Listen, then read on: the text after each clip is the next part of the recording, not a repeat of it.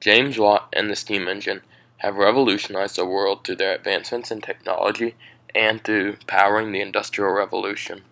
Salomon de Croo, a French engineer, wrote the first article about using steam to force water out of mines. Later, in 1963, the idea of using a steam engine was published in England at the Marquis of Worcester's History of Innovation. After, in 1712, the first recorded steam engine was created by Thomas Newcomen and Thomas Savery. This steam engine was called an atmospheric engine because it used a mix of atmospheric pressure and steam pressure to power the pistons. The steam engine was primarily used for pumping water out of mines, although the engine was required to have a very large piston in order to pump water out effectively. One engine, made in Russia in 1775, had a 66-inch diameter piston and moved 102 inches vertically. The steam engine was also very expensive to build, which required people to put up capital.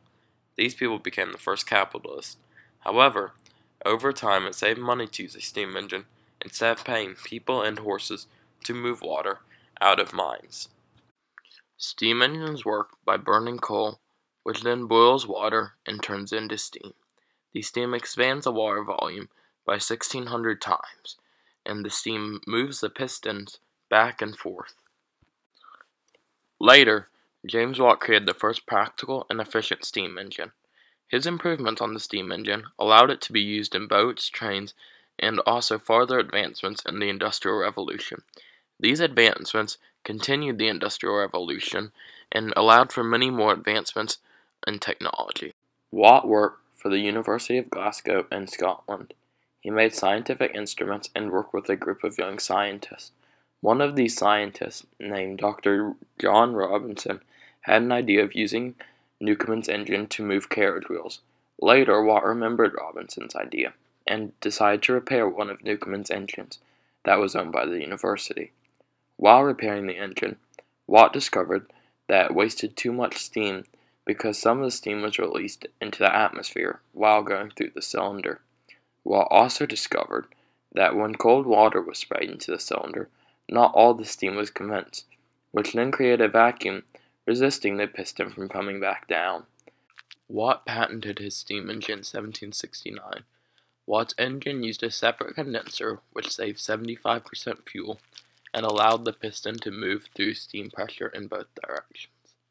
Watt also created governor, mercury steam gauge, and crank flywheel mechanism later. Originally, John Roebuck helped fund James Watt's steam engine, but in 1775, Watt partnered with Matthew Boulton instead. Matthew Boulton owned an engineering company in Birmingham. Watt and Boulton created steam engines and became one of the most well-known engineering companies. Most of their demand came from mine owners, but later expanded towards paper, flour, and many other types of companies. In 1785, they were both elected to join the Royal Society. After James Watt published his steam engine, it was then developed more to be used for transportation through boats and trains. Steam engines required coal to fuel the engine, which rapidly expanded the coal industry, especially when steam engines were incorporated into boats and other machines. The steam engine allowed for advancements in technology that is still often used today, such as cars, trains, and many other machines. The steam engine played a major role in the Industrial Revolution because it demonstrated a new and more advanced machine that was adapted into many other machines. Also, Watt's invention allowed for the creation of trains and railroads, which helped continue the Industrial Revolution. Trains and boats allow for the expansion in trade and relationships between countries due to their ease of movement of resources and people. Without his invention, we would not have as complex industry or technology as we do today. The majority of automated machines can be traced back to James Watt and his futuristic views of the steam engine. Although we have experienced many benefits from the steam engine innovation, there has unfortunately been a few downsides to it. For example, the steam engine has led to increased levels of air pollution, which some would argue has led to health issues. Although there has been downsides to the steam engine, the benefits have greatly outweighed them.